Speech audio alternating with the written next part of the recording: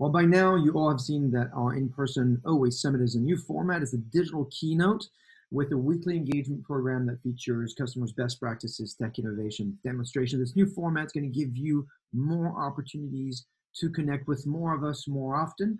And we've already kind of made the announcement in French. You heard me talk French with Ben. We've done it in German with Stefan.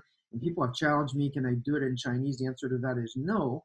But Ling, who has been on the team for 20 years or so, you've worked on just about everything, OBIA, and now you're on Oracle Analytics for applications, speaks Chinese, and actually she is from the city of Chongqing, which is what we're looking at behind us. So Ling, tell us in your own voice, in your own native language, why is the OA Summit so exciting?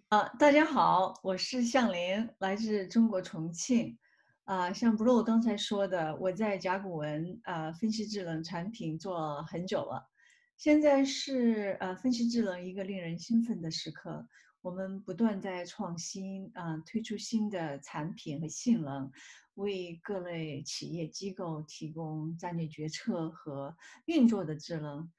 作为一个产品经理，甲骨文商业智能峰会对我来说是一个很难得的机会，和来自世界各地的客户朋友们沟通学习。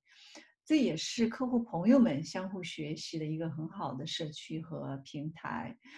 所以呢，我邀请大家注册今年的峰会，加入甲骨文分析智能这个活跃的大社区。